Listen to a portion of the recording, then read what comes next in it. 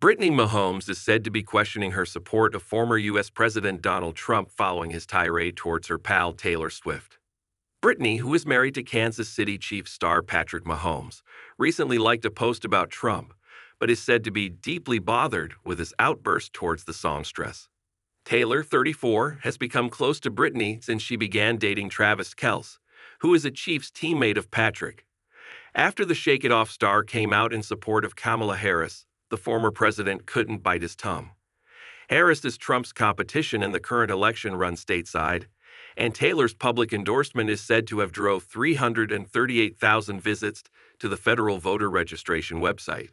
It led the businessman to disclose his severe dislike for the pop star, as he fumed online, "I hate Taylor Swift."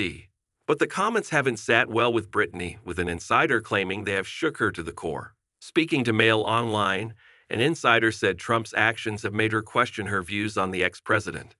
They said this deeply bothered Brittany because Taylor is like a sister to her, and she has done absolutely nothing wrong. She didn't mention Trump in her post and is allowed to speak her mind. The source went on, Brittany, does not believe in hate in any form and loves Taylor so much. This doesn't mean she is suddenly voting Kamala. It has just made her more aware of supporting him so publicly. Taylor had previously laid bare her support of Harris following a live debate.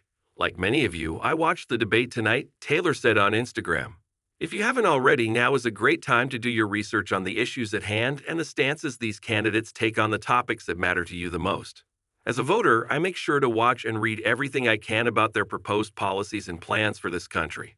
She added, "Recently I was made aware that AI of me falsely endorsing Donald Trump's presidential run was posted to his site. It really conjured up my fears around AI and the dangers of spreading misinformation. It brought me to the conclusion that I need to be very transparent about my actual plans for this election as a voter. The simplest way to combat misinformation is with the truth."